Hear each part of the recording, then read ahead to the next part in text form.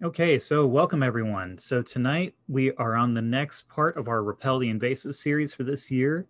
This time we are talking about Multiflora rose. This particular invasive is kind of important to me as I've had the opportunity to assist local organizations with combating Multiflora rose. It's one of the more challenging invasive species to try to eradicate. It forms extremely dense thickets. It can spread very, very easily.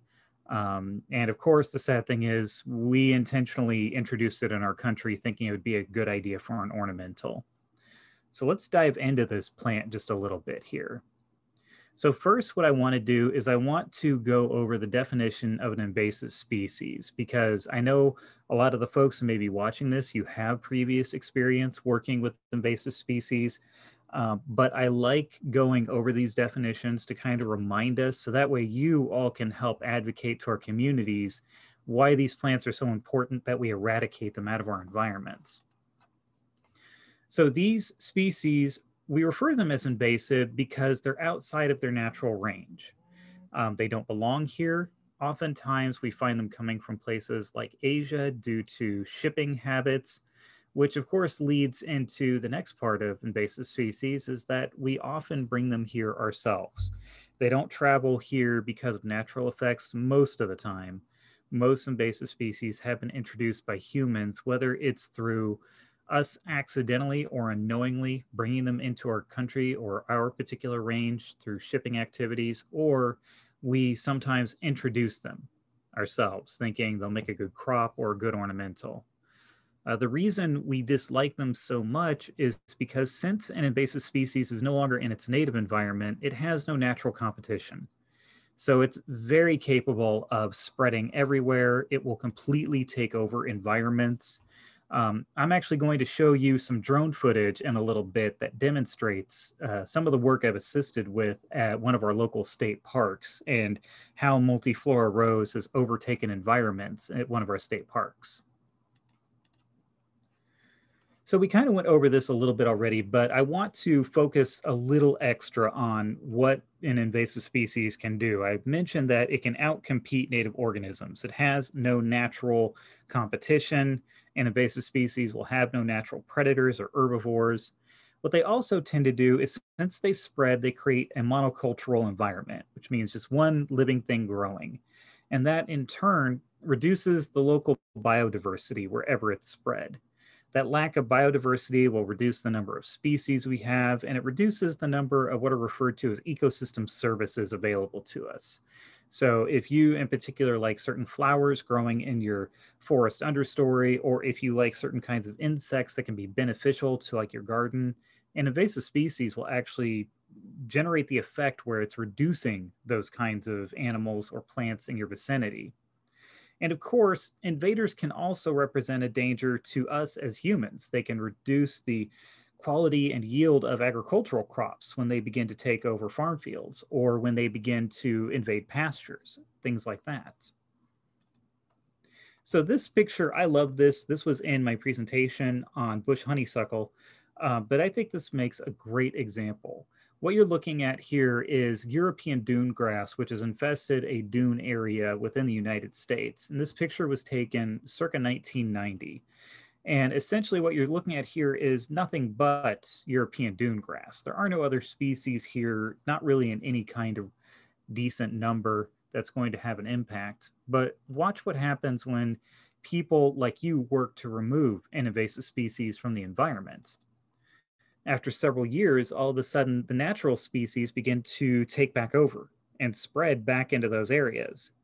And you can see here that these dunes are now covered with endemic species that are beautiful, they're flowering, they're offering a diverse landscape and encouraging more biodiversity, offering those ecosystem services. And most likely in this area, it's probably also enhancing tourism because this is a dune. Most likely it's near a beach or a waterway. So you're getting that extra tourism benefit too. And this is actually a very common story with a lot of invasives after they've been removed from an area.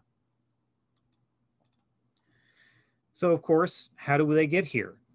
Now, right now, we're talking about Multiflora rose for the most part. So Multiflora rose has a particular story, and this story is actually shared by a few different invaders. And for those of you who are looking at this picture, I bet you can guess what I'm about to say. So, like I said earlier, they're almost all entirely due to human activity. We bring them overseas, sometimes by accident, sometimes intentionally. When we bring them over intentionally, to me, this kind of represents our biggest heartbreak here because we get a plant that we think is going to be a huge benefit to us. We lose control of it, it begins to spread. And then the worst part is that a lot of folks don't realize that this plant is actually potentially damaging to the environment. They think it's still pretty and it's sold in stores.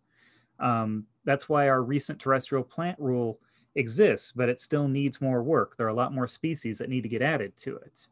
So, for example, we have a few different plants that we're going to focus on here momentarily.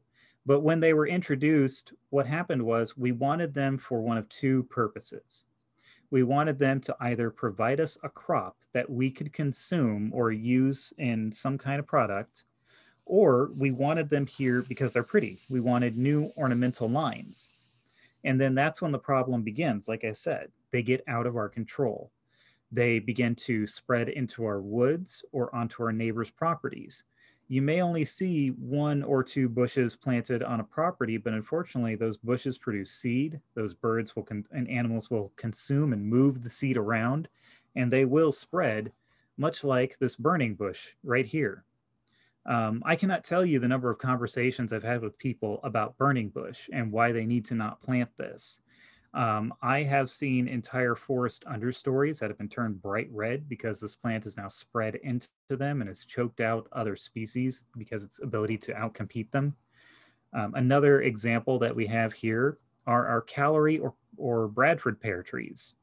I live in Terre Haute, where Callery pear is very, very commonly planted. It was originally planted in an attempt to beautify the area. And I know several areas where this tree is now spread out of control. You can find several locations along highways now that have pretty white trees that are now taking over the area. As much as Callery pear can be attractive, unfortunately, it is an invader. And we have been moving it around and planting it intentionally, and we are going to be paying a price for that. And this, of course, brings us to Multiflora rose. This is the reason why I've been focusing on not species that have been accidentally brought here, but those that we have intentionally introduced, because Multiflora rose is perhaps the poster child for this practice. This little rose comes from Japan, Korea, China, several areas throughout Asia. The rootstock was originally brought here circa 1866 because the person who brought it here wanted to generate a new rose line. This is not an uncommon practice. Even today, you'll find people who want to import different kinds of roses to try to create new lines or move them around the country to try to create new ones. But unfortunately, in this case, it had a really, really terrible effect. When we started using Multiflora rose, we started to plant it along highways to provide wildlife cover and to create erosion control. There's also some information you can find out there that stated that Multiflora rose was planted to create a kind of crash barrier because it could grow so thick. If a car went through a guardrail or something, the Multiflora rose could, in theory, reduce the speed of the vehicle and mitigate the crash somewhat, which, I mean, that in theory could happen. Yeah, Multiflora rose can grow very, very thickly. But unfortunately, Multiflora rose is very, very survivable. It thrives in areas with well-drained soils, which we have a lot of throughout this portion of Indiana. It likes to invade old fields, pastures, roadside areas, and forest understories that have openings. And right now, I'm sitting in Owen County in Spencer, and there are lots of those around here. This area is covered with pastures. There are plenty of forest and hardwood areas that have developed and are intentionally developed here, as well as plenty of old fields and other types of areas. This little plant is extremely aggressive.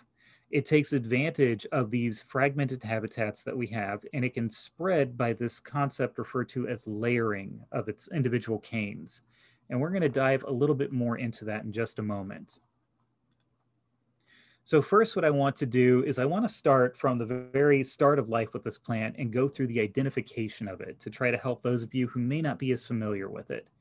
I'm guessing that a lot of people present on this call have probably seen multiflora rose in its more mature stages when it's blooming, or maybe right before, right after it's bloomed, when it's got really dense thickets of canes to it. Well, what I want to do is I want to show you all of its individual parts so you can take action earlier if you can identify an infestation of this plant. So right now we're looking at the rose hips. This is a true rose. It does have rose hips. So it's going to produce rose hips that will last through the winter. They're this bright red color and typically balloon shaped, just like in that picture. Each hip is going to produce seeds that can persist for more than 20 years in the soil. This is an extremely durable plant, and that means that any eradication practices must be done early and often. If you are dealing with an infestation right now, you're going to be doing the work of years. There's just no way around that. But the sooner you get to it, the better. So let's take a look at the canes. This is exactly the problem that a lot of us will see. And I have seen this in different areas more times than I care to remember. It's going to form these incredibly dense canes. The canes can grow up to 6 to 13 feet in length. And when the cane tips, when the stem tips begin to make contact with the soil, they are going to begin to root, and it's actually going to become a brand new plant. And this process of rooting and becoming new plants and then stacking on top of one another in this dense thicket you just saw is referred to as layering. This is where the nightmare comes in with this plant because it's so dense that oftentimes heavy equipment struggles to get through this stuff. That's why we want you to take that action earlier. Now, the blooms in this plant are probably the only good thing about it, at least they're pretty. It's going to have these really showy white or pink blossoms that are going to bloom May through June, which means this plant has leafed out fairly early. We're going to cover that in a moment. The blooms stand out very easily, and they're going to be about 1 to 2 inches in diameter. So if you're walking through the woods or really a roadside or a pasture and you see these blooms, they're going to stand out and you're going to know that multiflora rose has infested this area. Now, as for the leaves are a lot like many other roses. You're going to have pinnate leaves that are going to have a toothed edge. They're going to be alternately placed on the plant stem. This plant is going to also leaf out much earlier than most of the species that it's going to be competing with. And I have a great image I'm going to show you in a little bit on that. One of the easiest ways to identify multiflora rose, especially in hardwood areas, is the fact that it's going to be the first green thing other than bush honeysuckle that you're going to see. Those two plants are going to be greening up roughly close to each other. And thankfully, they look a lot different from each other, so you'll be able to separate them fairly easily. Multiflora rose leaves are going to have that toothed edge. They're literally going to look like a rose that you may have planted on your own property. It's just the canes are going to look a little bit different. So what I want to do now is I want to share with you some of the work that I've been assisting our local state parks with. The images that you're about to see and the footage are taken from McCormick's Creek State Park right around April. I'm a licensed drone pilot, and I was asked by one of the naturalists at the park to use my drone to survey an area that was right next to the Wolf Cave Nature Preserve. The reason for this was because this area is infested with multiflora rose, and they wanted an idea of how far it had spread. Now, the picture you're looking right now is one that I took, and it's just a still image. But what I want you to focus on is notice the treetops. You can see that some of the trees are starting to green up, but several of them aren't yet. And then if you look past them, you can actually see the forest understory, the floor. And everything green down there that you can see is all multiflora rose. Now I'm going to hope that this works. So what I'm doing now is I have some footage I'm going to play, and we're going to see how well this comes through for you guys. So here is where I have begun my flight. I've taken off from a nearby parking lot, and I am just flying over this really tight area. Now, part of the reason I'm being very careful here is because I can't fly a drone into a nature reserve. The law does not allow me to do that, and we've all probably seen a recent story about some birds being displaced by a drone flight. But what the drone does allow me to do in the area that I can fly is it gives me an extremely clear picture of what is going on in that forest understory. You can see the bare areas as I get closer to Wolf Cave, and then I skirt the edge of the preserve so I can look at a little bit more of the area where the rose is coming in. And as the drone passes over and you can begin to see the trees move in that three-dimensional environment, you can really see the multiflora rose pop out. You can see on one area, which is on, I believe, the north side of that road, has a lot more rose infestation. And then as we move a little bit east, you can see that that infestation has spread a little bit past part of the road and walkway that exists there. I actually have been getting into lots of ways to use my drone to help scout for invasive species. And I'm actually using it right now to look at bush honeysuckle and multiflora rose on one of the fairgrounds that I work at. And I hope to continue this practice because I think this just produces a really interesting way of looking at this plant and getting an understanding of how far it's spread. And I wanted to let all of you know that most likely you live in close proximity to an extension educator who is also a licensed pilot. And they can come out to your property or area that you're concerned about and help you with this and maybe do a flight overhead. All right, so let's go ahead and pause. Oop, I guess we'll have to finish the flight here. Is me actually flying over back to, you can see me there in the bottom left with my remote getting ready to land. All right, so moving on. I've zoomed in a little bit here. These are some of the still images that I've taken, and I just want to give kind of an idea of why the multiflora rose has spread so badly through McCormick's Creek. And what you're looking at right now is the circled area of where the rose is developing. And what I wanted to point out is that it's taking advantage of the openings in the canopy. Most likely no trees are going to develop there because the rose is invaded, and it's just soaking up all of that sunlight because of the opening. A lot of timber stand improvement involves opening up canopies so different species can begin to grow. And unfortunately, it has the downside that openings in that canopy makes an opening for the invasive species as well. The other thing to consider here too is that the trees haven't leafed out yet. So this plant develops earlier because it's taking advantage of the timing. It's hardy enough to be able to survive the cooler temperatures in early spring, and it's just soaking up all that sunlight before the leaves really start to come out. And then it has those really strong rose hips so it can get through the winter. So they're going to be ready to go as soon as it starts warming up, making this a really terrible combination for something to see in an invasive species.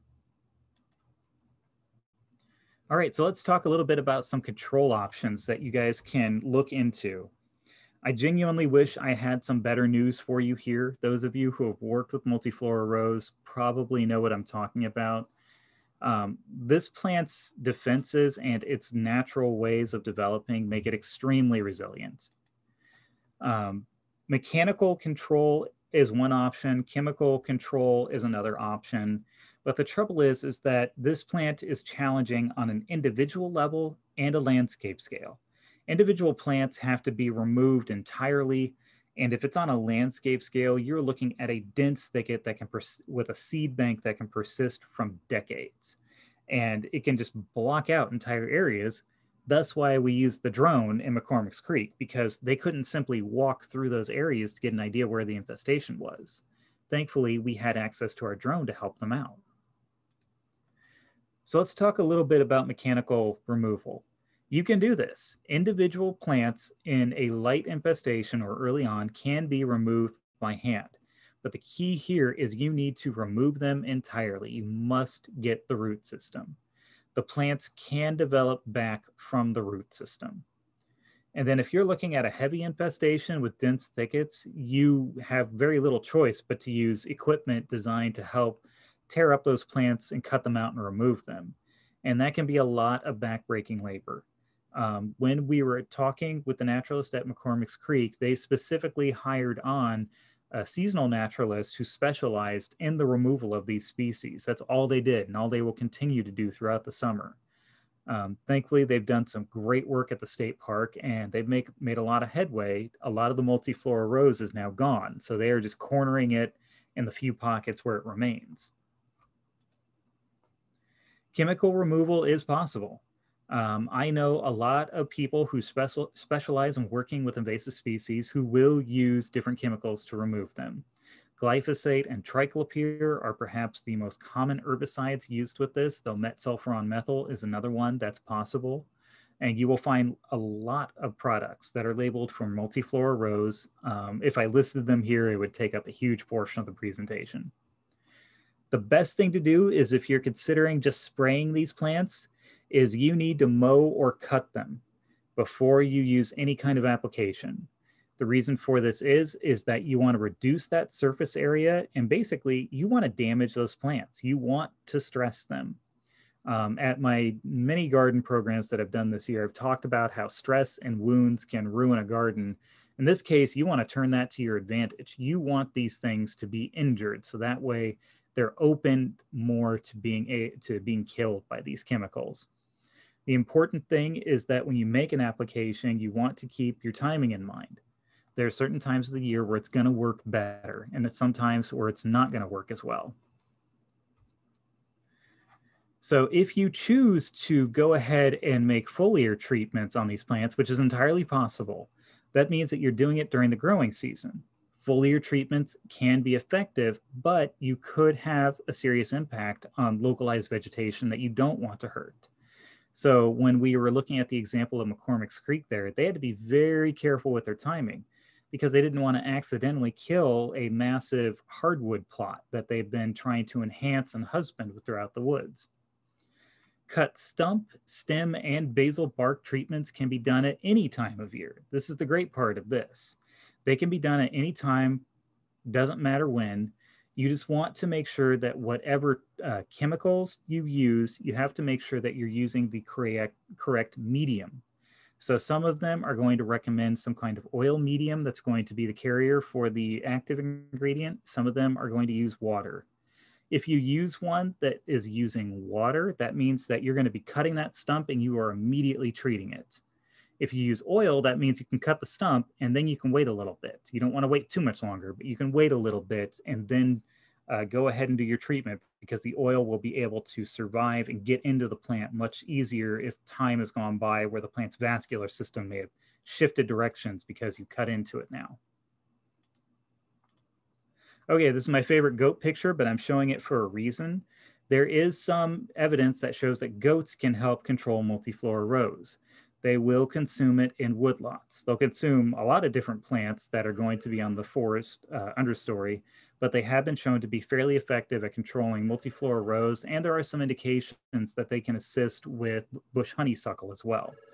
So for those of you who have neighbors who have goats, this is something you might consider if you don't necessarily have the time or energy to be there immediately. These little guys will clean up plants very, very quickly and very, very easily. All right, so that is what I have for everyone this evening. So I've got my contact information on there if you want access to me to ask me questions or to bring me plant pictures or any number of things. I also have links there to the Purdue Ed Store to get publications on a variety of plants and animals, as well as a link to our plant and pest diagnostic lab who can help diagnose diseases and other issues. With that, I'm going to go ahead